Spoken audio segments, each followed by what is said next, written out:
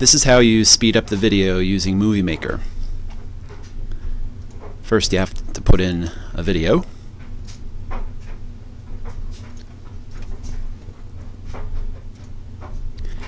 And then you would go to Edit and select the speed. What we used for most of the videos was 5, which 5 is not there, so you actually have to type in 5.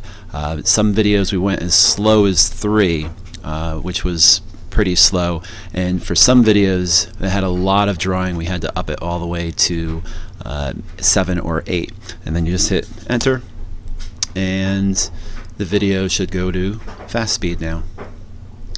On Movie Maker, depending on your computer, again my computer is very slow, you can see that when it plays, it does play staggered. It doesn't show every single shot. And so what I had to do was save the video as a regular movie, and then I placed that video back into Movie Maker and it would play at fast speed without being staggered. And then that's what we recorded the narration over.